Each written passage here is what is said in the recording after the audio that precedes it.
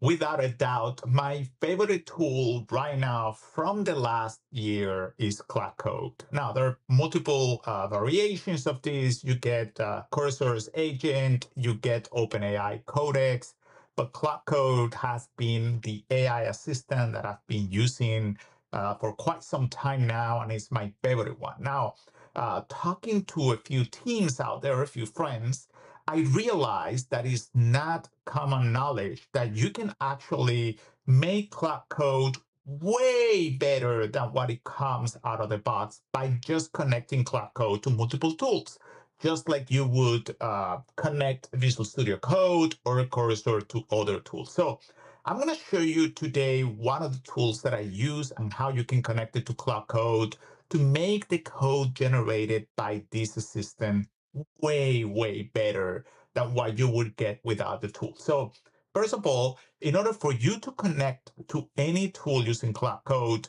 you can create a simple .mcp.json file, and here you will define any MCP servers that you want to connect to. And an MCP server, if you're not familiar with the term, it's basically like an API that offers a few tools that the agent, in this case, Claude Code's agent, is going to be able to check and to use in order to perform any activity. So in this particular case, I'm using Sneak.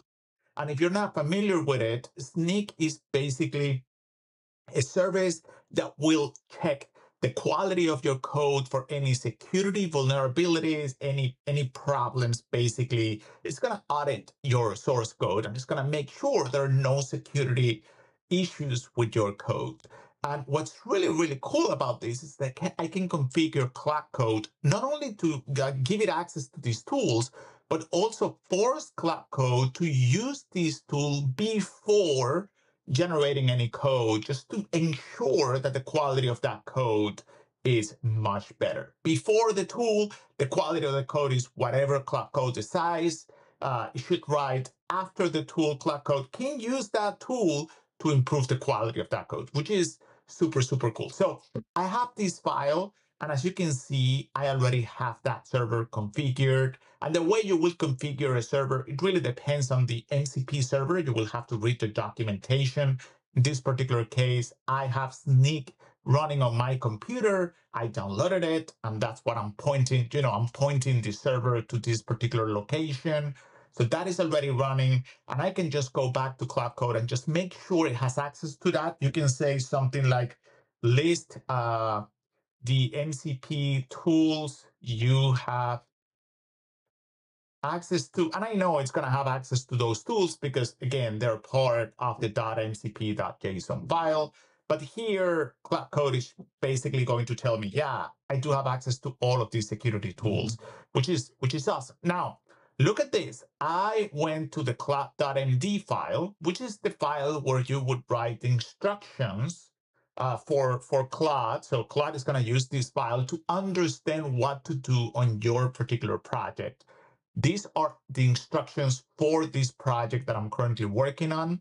And I have a section that I added at the bottom of the file that says security requirements.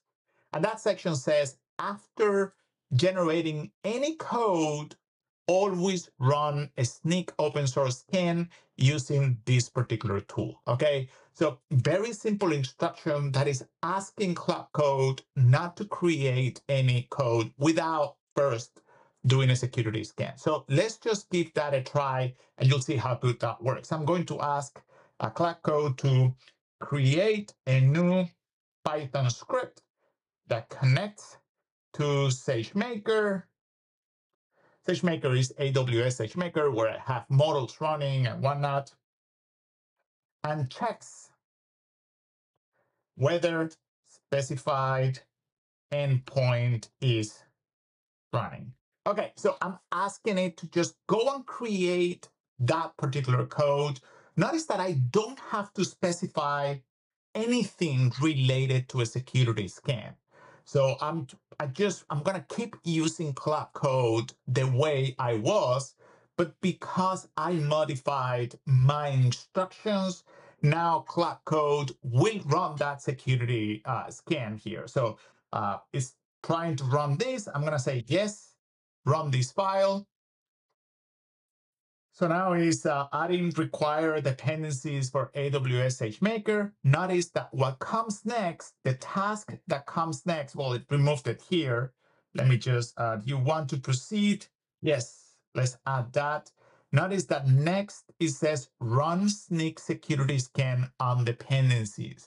So that is automatically one of the tasks now that Claude is going to run just because we asked it to do that.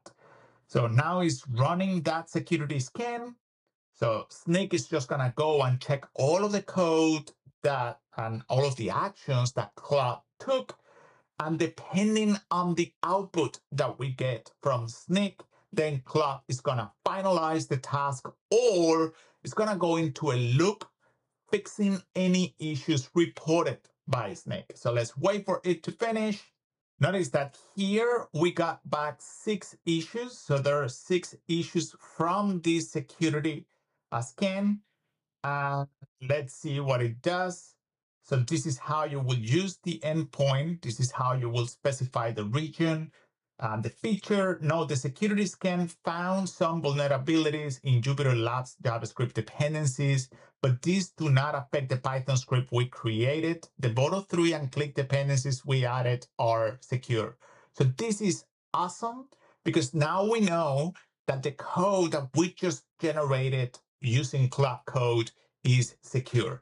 This is how you go from out-of-the-box capabilities on an AI agent like Claude Code or Cursor's agent or Codex and make it way better by adding all of these plug-and-play components that are going to improve the quality of your code. So I hope this is helpful, and I'll see you in the next one. Bye-bye.